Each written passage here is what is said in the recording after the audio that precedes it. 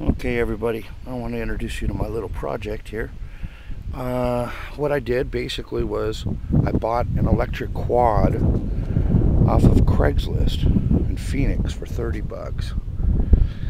And I butchered the quad fenders, gas tank, or the simulated one at least, and all the stuff that made it a quad, handlebars and everything off.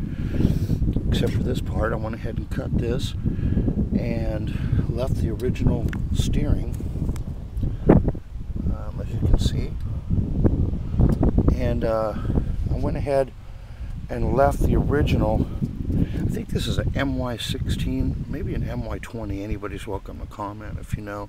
It's got a 36 volt.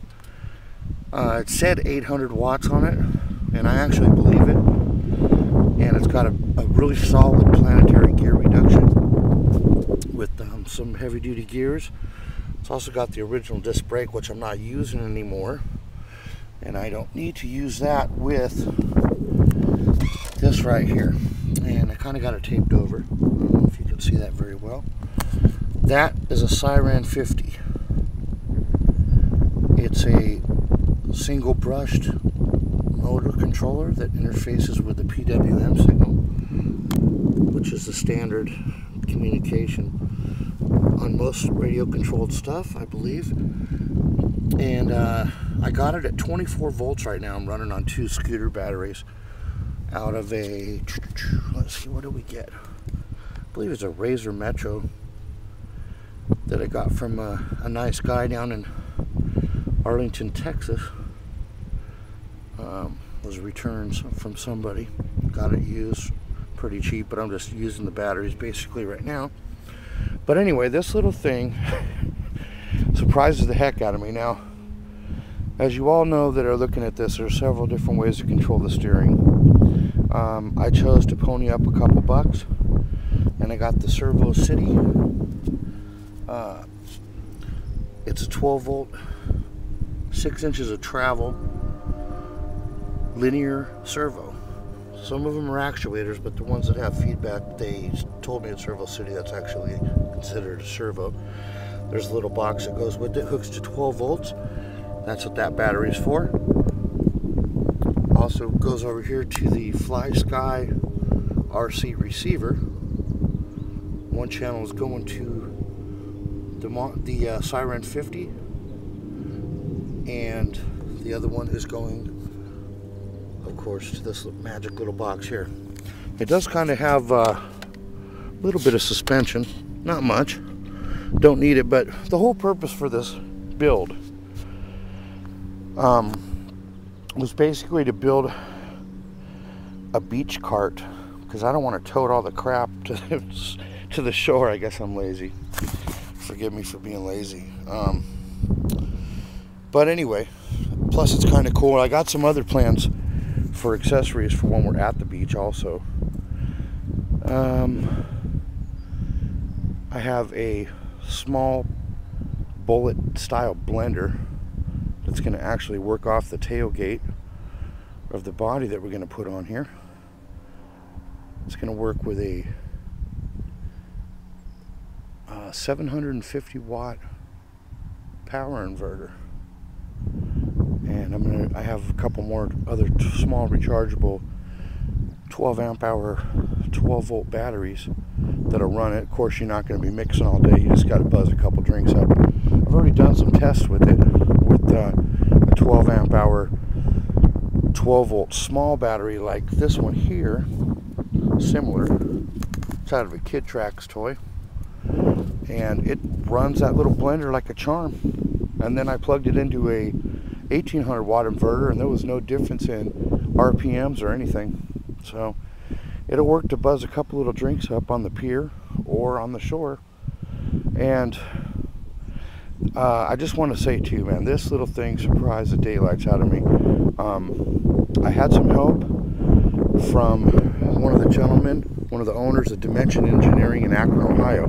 Those guys are great. They build all kinds of their own controllers and stuff like that. They also got some robots that they play with. And John over there was freaking great. I got there after hours, and I happened to be there in my truck, and he asked if I had it with me, and I said sure. brought it out and he dialed all this steering in for me.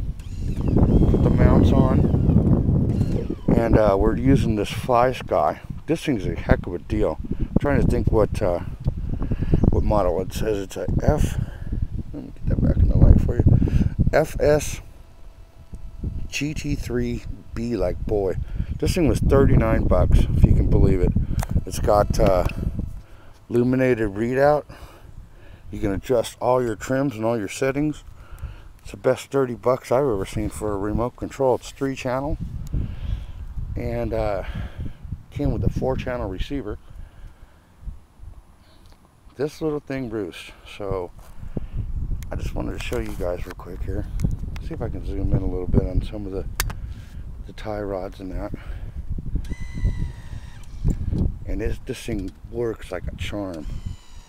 Flawless. I know a lot of people are into power wheels. I thought about doing this with the power wheels, and I stumbled upon this quad for 30 bucks. I mean, you can't even buy the chain and sprockets for 30 bucks, let alone the tires. It's got good tread, and that motor is the beef. Now, the motor's rated at 36 volts, 800 watts.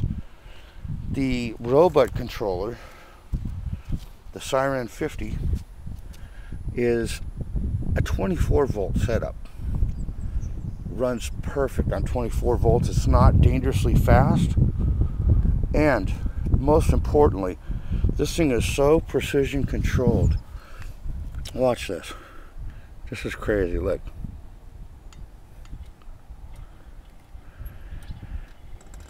I mean, this thing can creep and crawl. Watch even slower.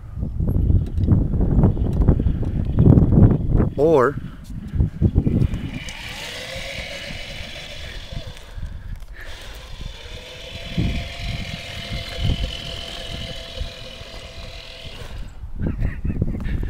this little thing, I'm telling you, it's a blast. And it steers precision too. I mean, see that?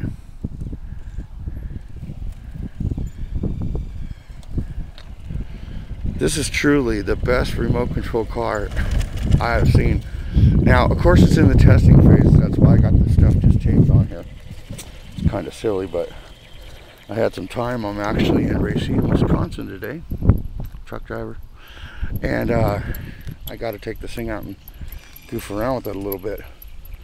But I mean, it will just absolutely crawl. The whole thing is in the controller.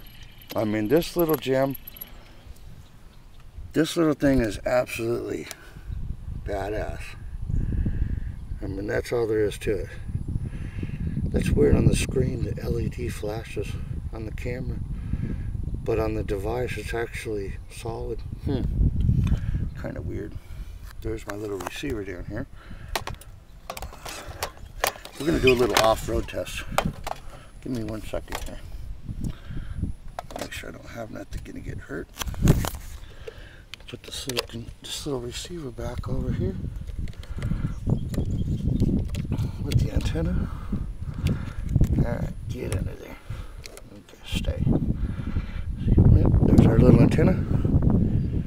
And I'll tell you, man, if I do got a few bucks in it. Like I said, the quad was 30 bucks off a crap list. Found it in Phoenix. The guy had it for, I'm just gonna guess it's probably 10 years old, maybe. Still has a little mini disc brake. I may actually hook up a parking brake to it.